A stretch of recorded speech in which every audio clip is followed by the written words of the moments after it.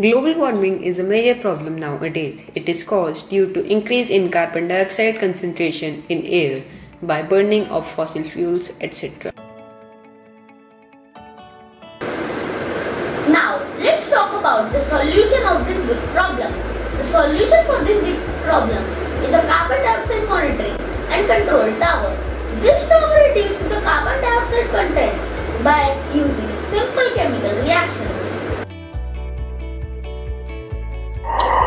As you can see, these are our chemical reactions. This is our CO2 monitoring unit, which comprises of MQ13i sensor, Arduino Uno and OLED display.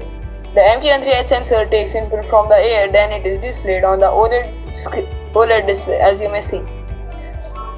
This is the control panel of our project. This is the NaOH reservoir, which has a motor pump which takes NaOH to the mixing chamber. These are the air inlet fans, 3 in total, which take air from the surrounding to the mixing chamber.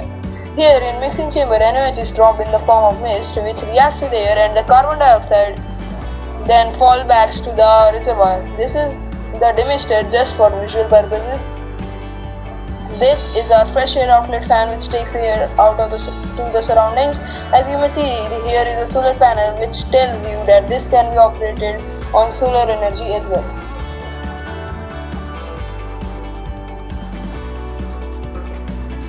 Our prototype is very affordable.